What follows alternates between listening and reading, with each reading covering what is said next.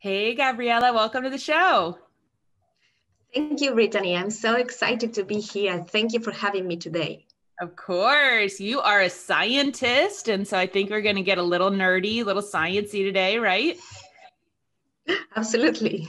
Oh yeah. Oh yeah. We're going to definitely have to define some things because we're going to be talking about microbiotas and microRNA and DNA and we're going to have to define some things, but I am so excited for it.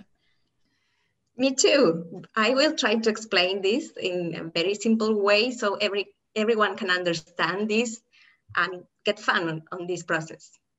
Perfect. Well, let's kick off the interview with you telling us a little bit more about you. Where are you from? What did you study? And then how did you end up studying, how microRNA affects fertility? Right. I came from Argentina. I'm from Buenos Aires. I am a scientific researcher.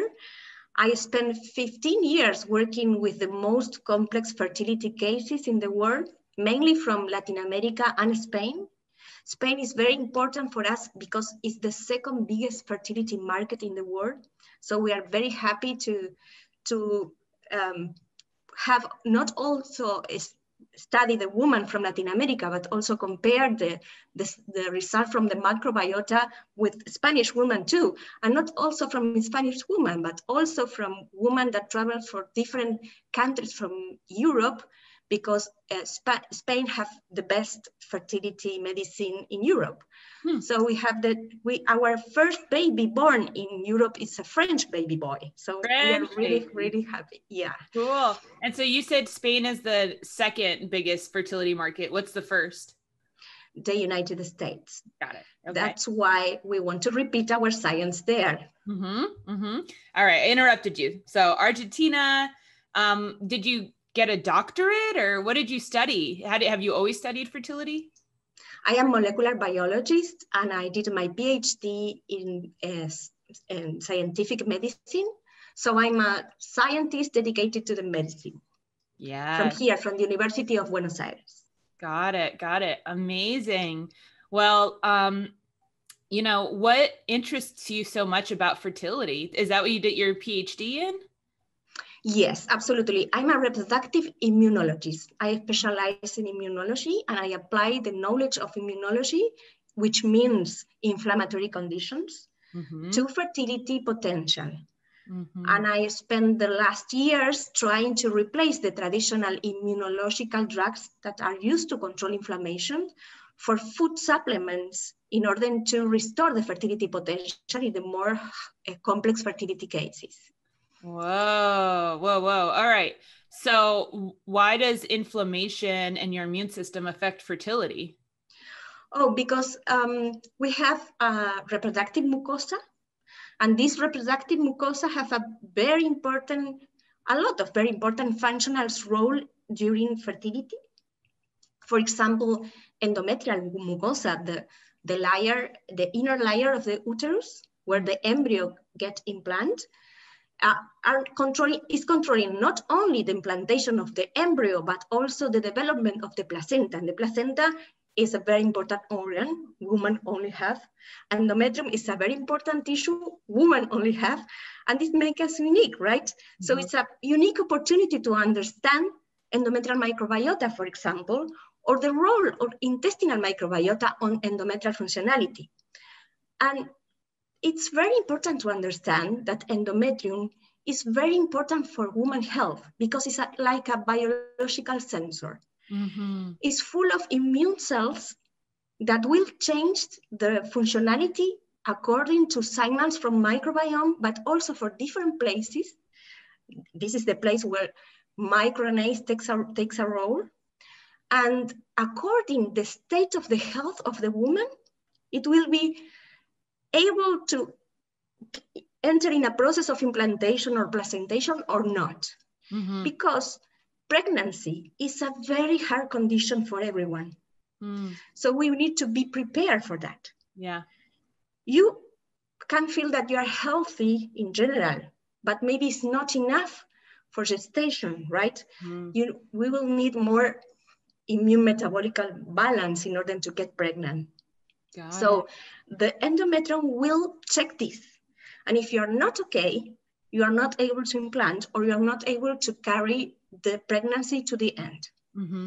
How can a woman know if she has inflammation then, if she feels healthy, but she doesn't realize? I spent the last 15 years trying to look for non-invasive markers of this inflammation that are affecting fertility potential. And we developed a test when we include 5 different immunometabolic pathways that affect fertility potential with a blood test, a saliva test, and a vaginal swab.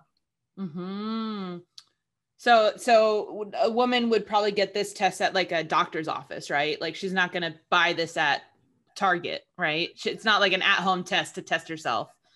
Actually, it is. Really? They can, in the future, they can get it from a Target.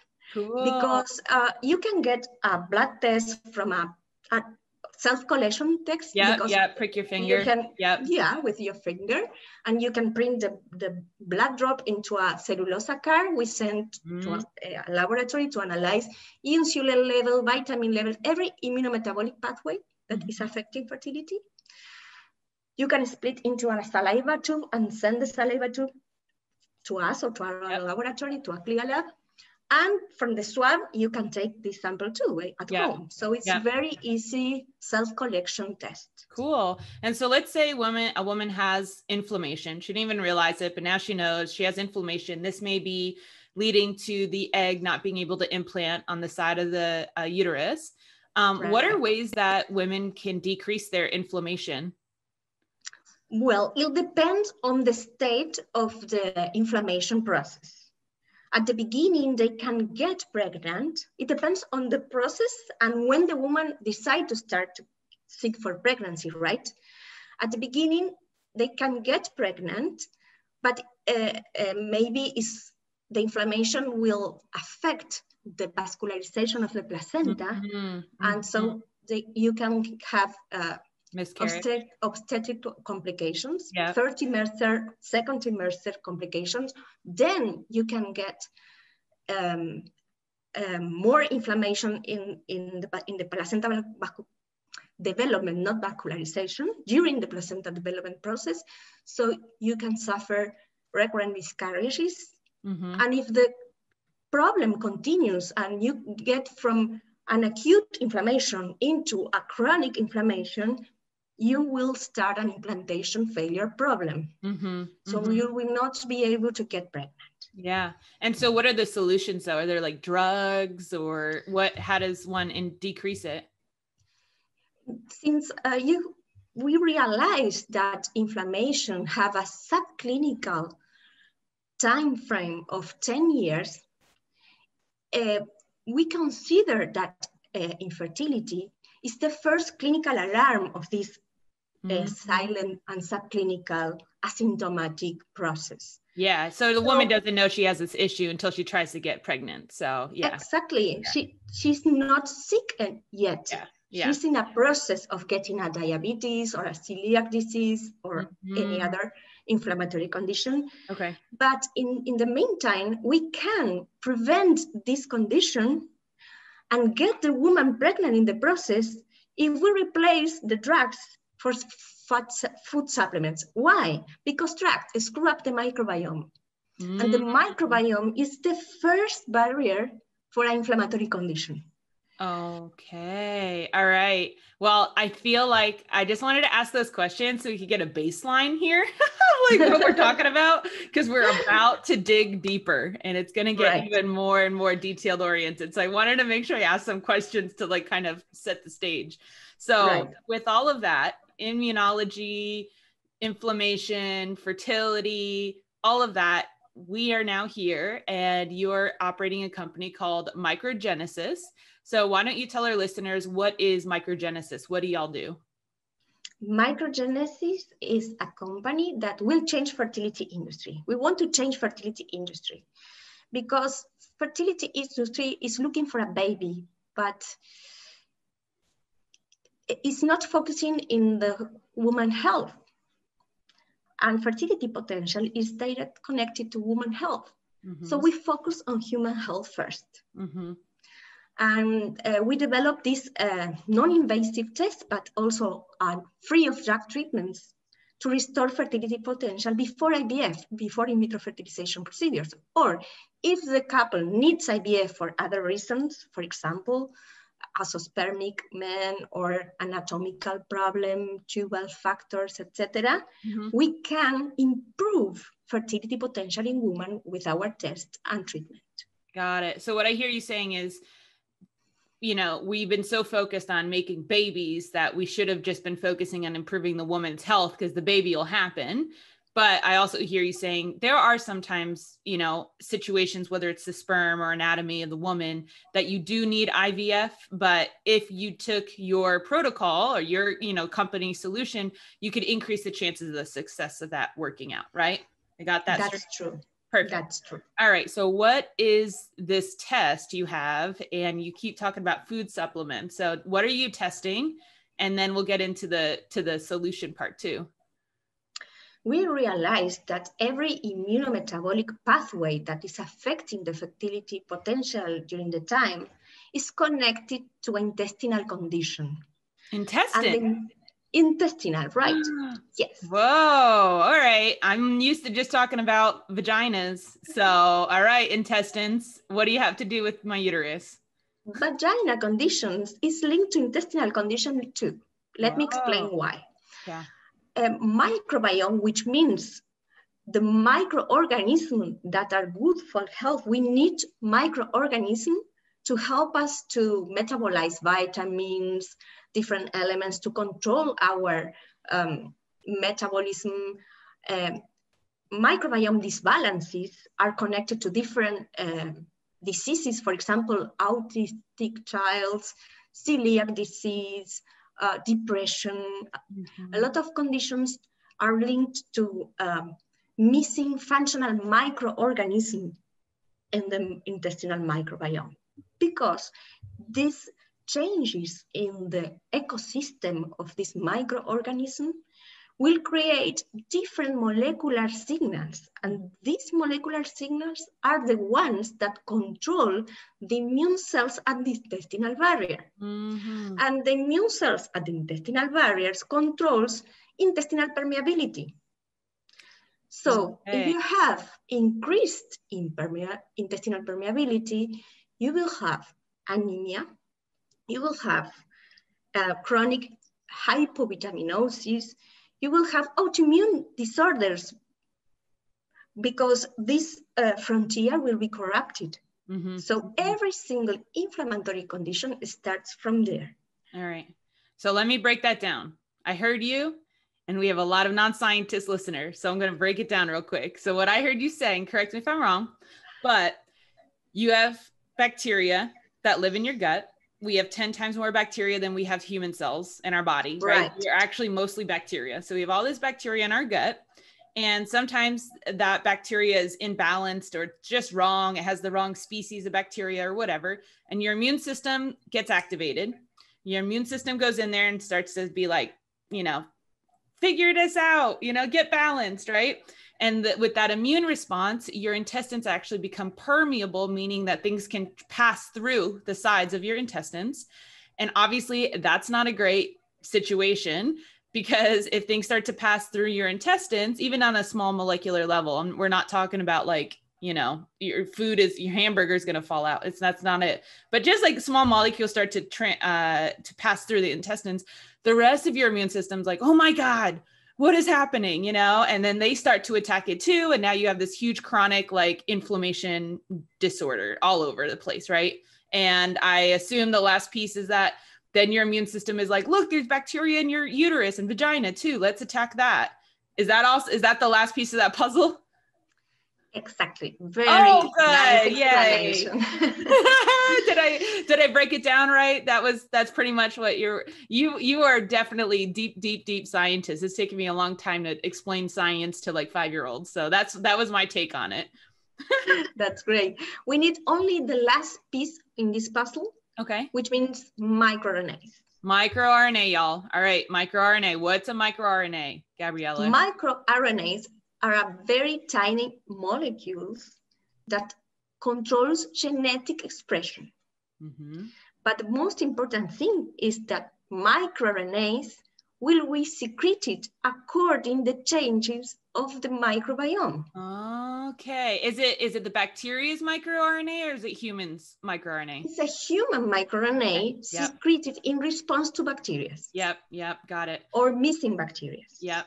Really quickly, I'm going to describe microRNA a little bit more. Again, I want to like keep everyone here with us. So everyone's heard of DNA, right? And so DNA is actually transcribed into this thing called RNA, and then RNA becomes protein. And for a really, really long time, scientists thought RNA was useless. It's just the middleman.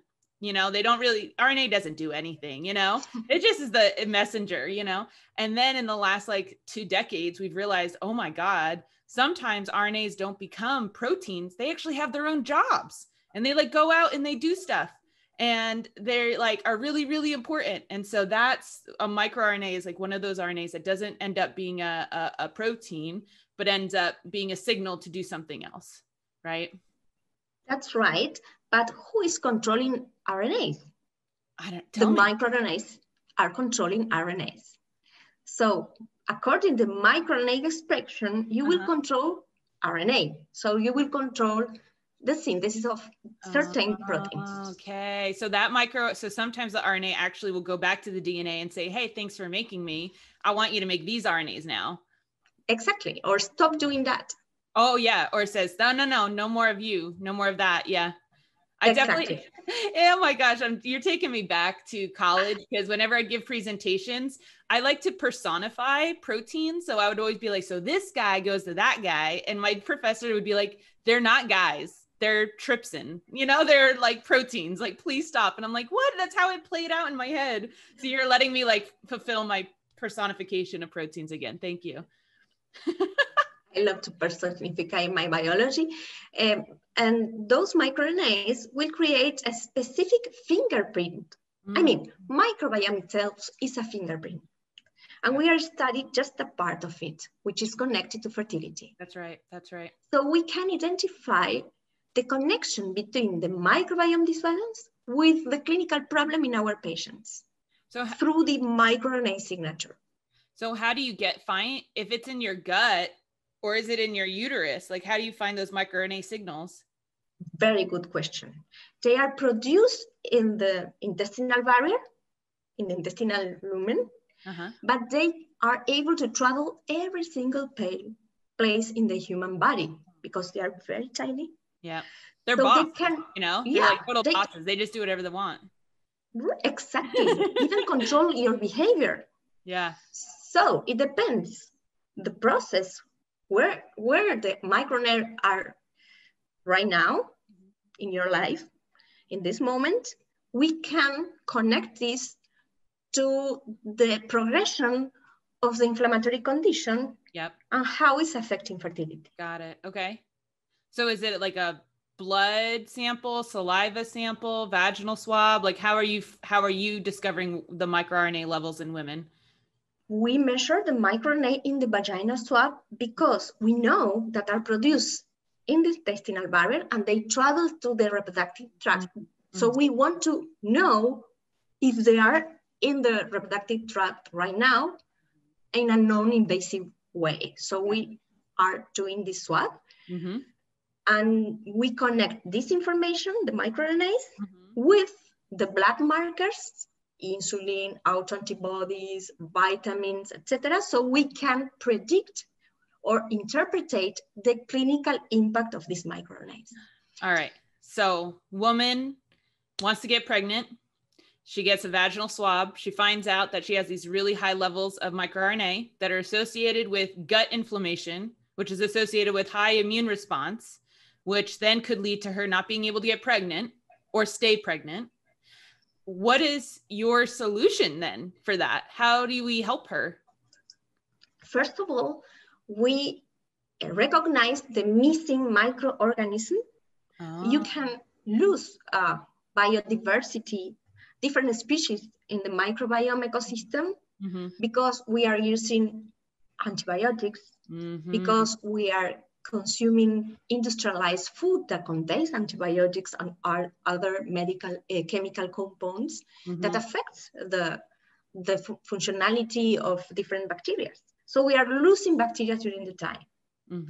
So we recognize which ones are the ones that you need to restore the balance. Yep. So we customize probiotic blendings.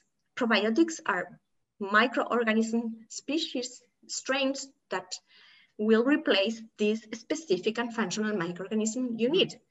So we customize the probiotic blending for you according to the test. Then we try to help you to control or will bring you dietary recommendations to avoid the problem in the future. Yeah. So we need to understand that we need to select the food components that will improve our microbiome balance and avoid the ones that are harming our microorganism that we need, right? Yeah. So dietary recommendation, customized probiotic blendings, and we use nutraceuticals, which means vitamins, amino acids, etc., to restore intestinal functionality, to restore the immunometabolic problems, for example, high insulin levels or autoantibodies, etc. So how long does a woman have to, take this regimented supplements and food dieting and everything for you to see a difference in her microRNA levels? According to our clinical study, we established a successful cycle of treatment of 90 days. 90 days. All right. Not bad. Not bad.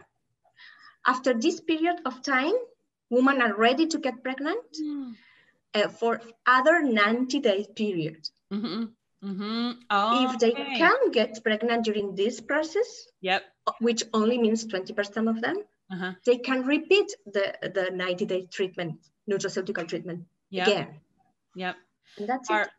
All right. So this, when I first met you, when I first heard about your company, I was like, all right, I've never heard about microRNA from your gut affecting your vagina and your uterus. I never heard about that. Okay. And then you told me about it. We had a great call. You told me about the science and I was like, all right, I'm in it. I'm buying it. She said, this is good, but you haven't shown it to prove, right? And then you showed me all this data and success of fertility. And it blew my mind. You went from cool science lady to goddess science lady. I was like, oh, you did it. You did it. You're not just writing about it and saying, wouldn't this be cool if it worked? But you actually showed that it works. So can you tell our listeners about how many babies have you helped make and what kind of women, that was important to me. What kind of woman you were getting pregnant? It wasn't just a regular woman. It was a woman struggling with pregnancy. So tell us about that. We decided to run our clinical study across Spain and Argentina with the hardest fertility cases because we want to prove our science in the woman that every single technology was for reproductive medicine was applied before and it didn't work. So we include 287 women that failed at least 4 in vitro fertilization procedures.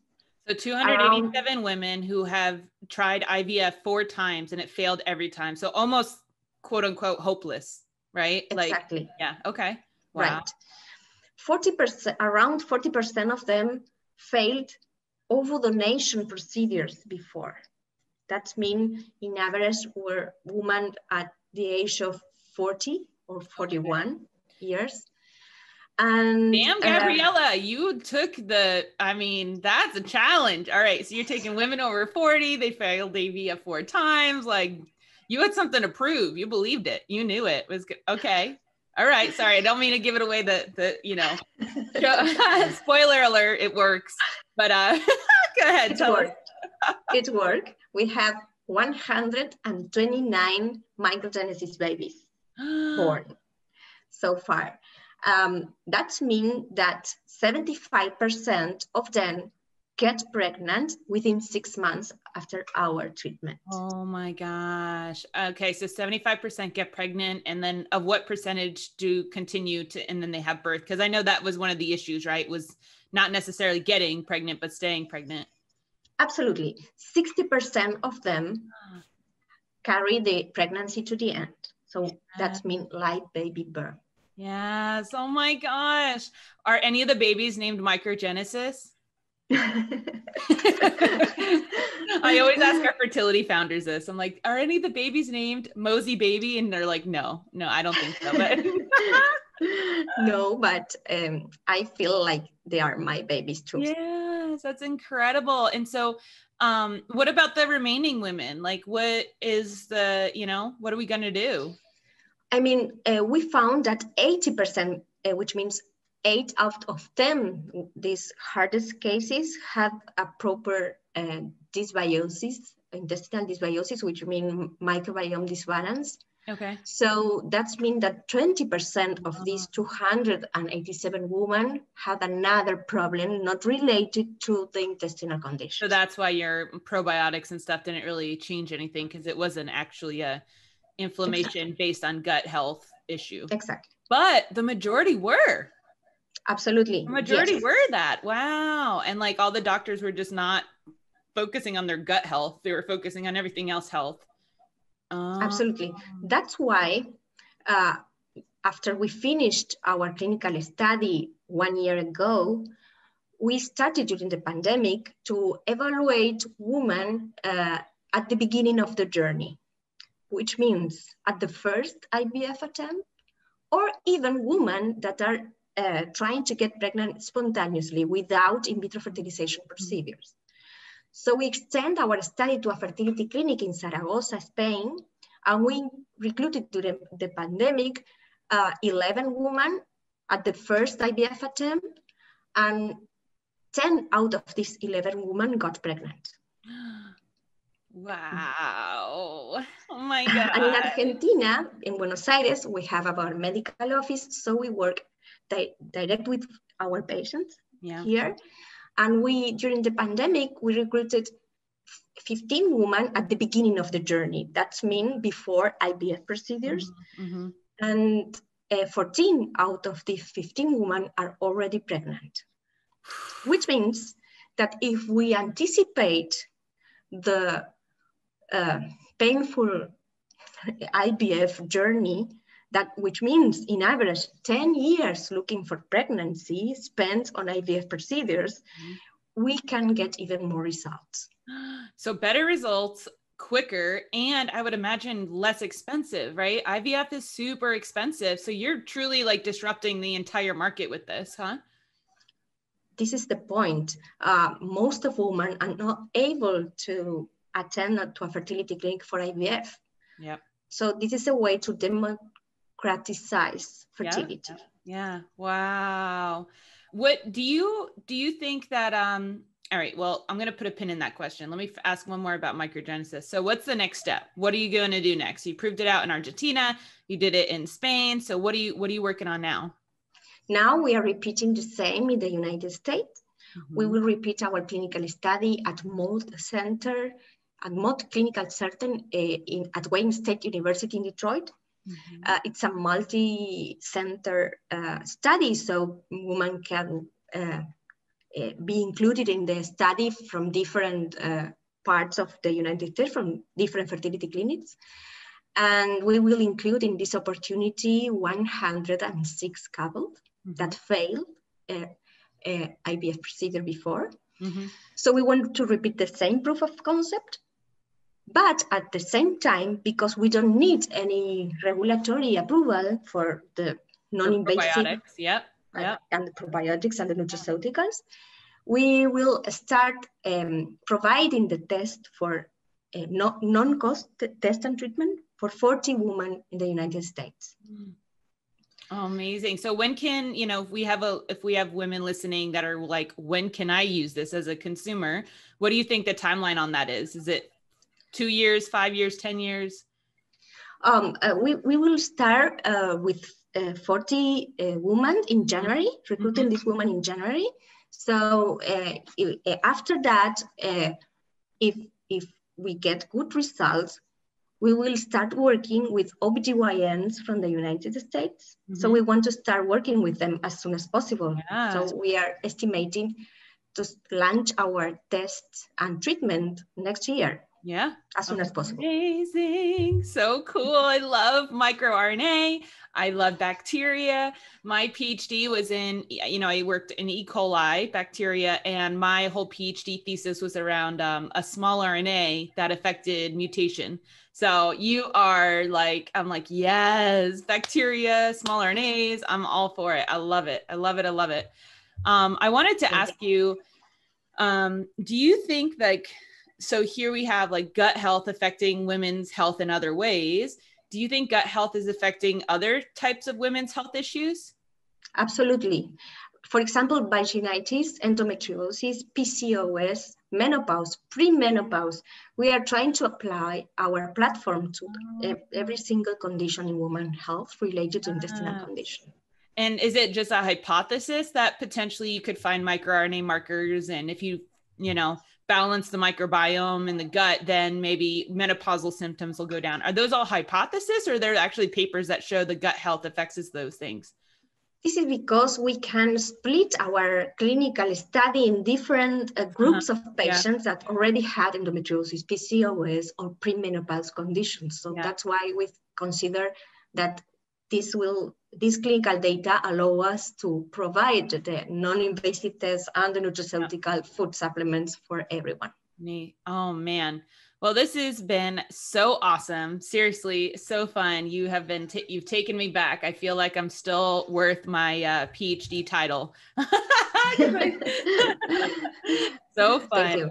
I have two last questions for you that our listeners really enjoy. The first one is, we have a lot of aspiring FemTech founders that listen.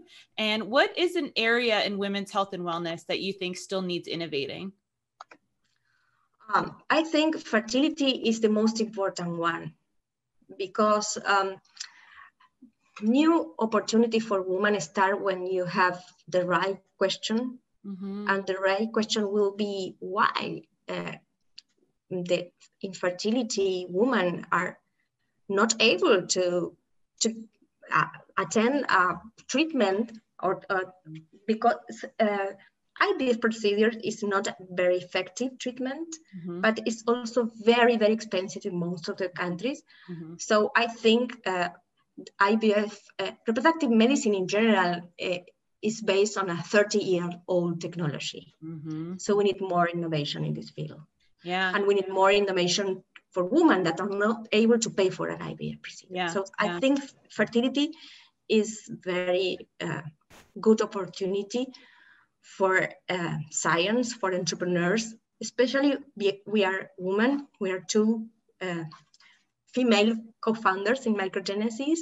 Both of us are mothers, and we think in that way. This is very important, not only for women's health to prevent future inflammatory condition, but also for the babies.